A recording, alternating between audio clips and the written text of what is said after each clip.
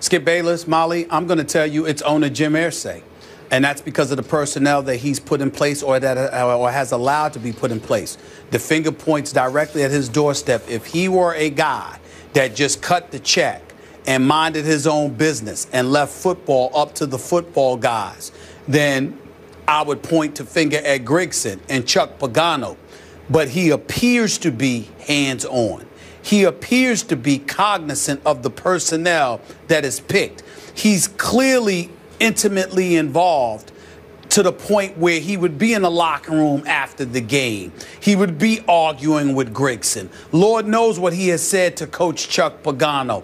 The list goes on and on. But let's be very, very clear. The Colts are an absolute mess. And don't think for 1 second that the guy who's one of the biggest supporters of Andrew Luck, that would happen to me, Skip, that I'm not in any way absolving him from his doldrums. This guy has played in 5 games. He has thrown 8 interceptions, 2 included yesterday. They are 1-4 without him. I'm sorry, with him, okay? The other 2 victories they have are without him. They are winless against everyone outside of the weak and depleted and the embarrassingly inept AFC South. Then you take into account the personnel.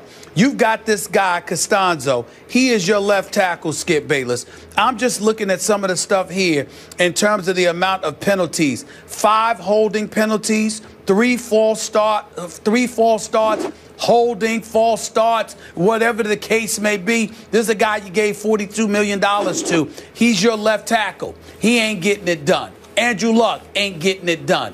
Andre Johnson has had only 1 good game this year. Frank Gore isn't resonating nearly as much as we thought that he would. Trent Cole, who you acquired, he doesn't have a single sack for you. Harriman, your offensive lineman that you brought in, was benched after 2 games and was on the sideline in street clothes yesterday. Veterans who were brought here at an exorbitant amount of dollars, I might add, to make huge contributions, are making literally close to none. And if your veterans can't produce for you, what level of leadership can they provide for you? Because if they were paid to come here and make a contribution and be veterans, we all know you can't lead men if they're looking at you and saying, well, what the hell are you doing? That can't happen. So when you look at it from that perspective, it's an absolute mess. Of course, Andrew Luck is primarily responsible as a player on the field. Of course, Chuck Pagano is primarily responsible because his post-game pep talks clearly ain't working, okay? We understand that. And then you got undefeated Carolina and Denver coming up on your schedule, which doesn't look good for the Colts. But ultimately, I have to look at Grigson and the personnel that he's brought in play, and I have to believe if he went out there and got these age-old veterans, Skip, it had to be because the owner sat up there and said, we need some veterans to go along with the youth and an Andrew Luck, a Fleener, Dwayne Allen, and these boys. We need some veterans up in here, and the owner had something to do with it. I would say to you, Irsay and Grigson, definitely Grigson, but I got a feeling Irsay might have been in his face telling him what he wanted done.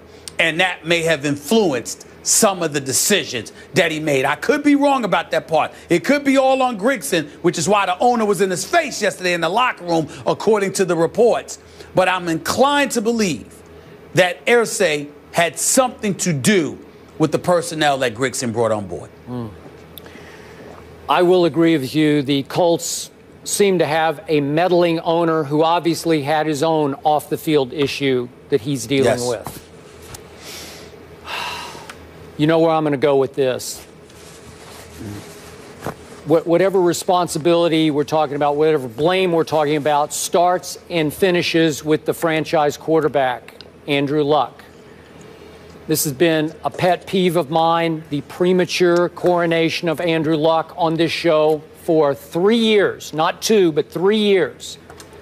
Just show me, Andrew. I got nothing against you. If you show me, I will tell the world you are that guy. You're Andrew Luck, as in first ballot Luck Hall of Famer. I keep waiting, and I don't see it because, Stephen A., do you realize Andrew Luck's QBR has gone down each of his 4 seasons, gone down, Yes. down, down. It's at 38 now. He's regressed to 38 on a scale of 0 to 100. 38 QBR right now. As you know, and I feel like I'm beating dead statistics here, but his rookie year, he had the second most turnovers in the league to Mark Sanchez. Last year, he had the second most turnovers in the league to Jay Cutler. Now he's tied for second in total turnovers in the National Football League. And as you know, he's lost all 3 of his home games. And thanks to his 2 interceptions yesterday at home, this team fell behind the visiting New Orleans Saints 27-0. Then Andrew Luck heated back up, as we saw against Kansas City in the home playoff game, that he dug them out of the hole that he initially dug. And he was pretty great in the second half, wound up throwing for 333 yards. They actually got back in the game that they lost 27-21. Okay, but what happened when it mattered? 27-0 happened at home. I hear, oh, it's his shoulder. He's still fighting with his bum shoulder. Well, then don't play, because his velocity looks okay to me. It looks normal to me. Then I hear over and over again, they just can't protect him. He hasn't had I brought this up, Steve Young said a couple of weeks ago, hasn't had a clean pocket all year. Trust me, against the Patriots, it felt like he had a bye week to throw each time he dropped back. That's how much time he had. And look, Matt Hasselbeck stepped in and had 0 interceptions in 2 games against 2 bad teams, albeit Jacksonville at Texans. But the at Texans game, I thought that was pretty good on the part of Matt Hasselbeck. He showed you how he could get rid of the ball on time to the right guy, even if it's a dink or a dunk, and you can win the football game. And right now, it's hard for this team to overcome the mistakes made by its franchise quarterback. I don't know what's going on. If he's hurt, they should sit him down. But the problem is, as you well know, they're in such, this is the big benefit of Andrew Luck. He's in such a bad division, and has been for all 4 years. They're still in the lead. They're 3 and 4. Sole possession. They're leading the AFC South at 3 and 4, so they can't lose for winning or win for losing. However you want to look at it, the worse they play, the better it seems to get, because this is a pathetic division. If they were in the NFC South, Lord help them. They'd be having a hard time right now. Their season would be basically over. So this is your Super Bowl team, just the way it was a whole lot of people's Super Bowl team. Andrew Luck was the preseason MVP pick by a whole lot of analysts out there, and he regresses, yet they're still afloat, because all they have to do is win this division. They're going to get a playoff game somehow, some way. Well, So go ahead. Here's my deal, Skip. I'm not going to argue with you about Andrew Luck and his performance. It's undisputable. He has not been nearly as impressive as anybody expected him to be. He's been a turnover machine, and they're 1 and 4 with him in the lineup. That can't be disputed. But when you hear me articulate all the other problems that they have, Skip Bayless, I don't know how you can sit there and look at him and not look at a Chuck Pagano, not look at a Ryan Grigson, okay, not look at a Jim Irsay. This is the 20th ranked team defensively in the NFL. They are 28th in yards allowed. They are 23rd in yards allowed against the rush, 28th in yards allowed against the pass. Yesterday, to Mark Ingram, they gave up 143 yards on 14 carries. Skip Bayless, that's more than 10 yards per carry that the Indianapolis Colts defense surrendered. I don't know how we can ignore that. Yes, you're talking about Costanzo being paid the money, you know, that he's being paid, and you got holding penalties and false starts to the point where you're being interviewed at the locker and you are degrading yourself. Nobody's arguing with you, because we know you're right. You stink, you're this, you're that. This is what he said about himself. Nobody said a word, because they know he's right. Andre Johnson, he's 34 years old. He's gone from Houston. He comes over here. He's had one good game, which is against his old team, the Texans, which we will discuss later on in the show. Yep. You got Frank Gore averaging 4.6 yards a carry. Why is he not receiving the ball more?